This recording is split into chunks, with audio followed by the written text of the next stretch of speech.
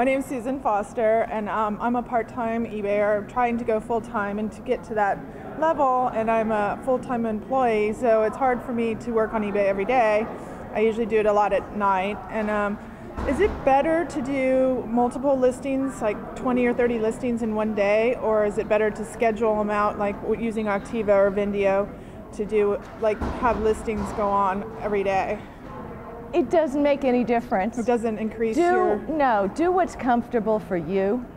If it's easier for you to have things close on a weekend so that you can pack them up on a Sunday and ship them out on Monday, or if you have a certain day that you'd prefer things to close, do it that way. But don't ignore the 30-day fixed price. Yeah, I use that a lot. That's a great thing, and that way you sell continually. You're not just selling, auctions and spurts and things like that.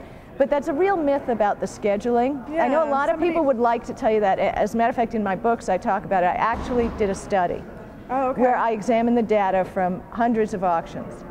And with Buy It Now, and as long as you make the opportunity for someone to buy it now, they're going to buy it when they're ready to buy it. But unless, if you have an auction on a really rare item, like a special doll or something like that, that's, maybe you're going to pull up a big bidder. Yeah. Then maybe it makes a little bit of a difference. But for your regular eBay business, you can't be concerned about what day should I end my listing. Yeah, because just list them.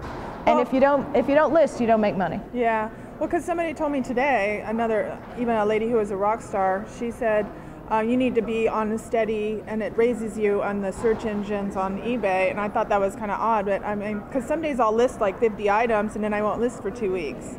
But I'll monitor. Don't worry about it. You have good feedback. Yeah. You list items. eBay can change best match at the drop of a hat. Okay. There's no guarantee that what happens today is going to happen tomorrow. Okay. What you need to get into is good seller habits, and that's like sell, list, list, list. And you're going to be surprised. The more you list, the more you're going to sell, even if you have some merchandise that just sits there. Yeah, I have some which I do. And then all of a sudden someone will start buying something totally random. There you go. And it works.